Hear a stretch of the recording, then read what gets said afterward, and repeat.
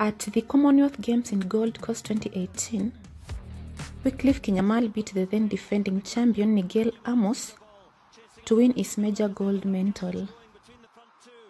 This was incidentally Kenya's first gold medal of the 2018 edition of the club games, where his compatriots were yet to bag any of the long and middle distance medals.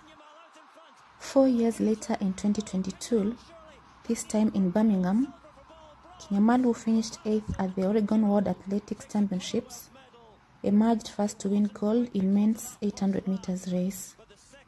He beat Peter Bol from Australia and Ben Pattison from England. He clocked at 1 minute 47.52 seconds, while Peter Bol, who came second, clocked at 1 minute 47.66 seconds and took silver, and Ben Pattison of England earned bronze, clocking third at 1 minute 48.25 seconds.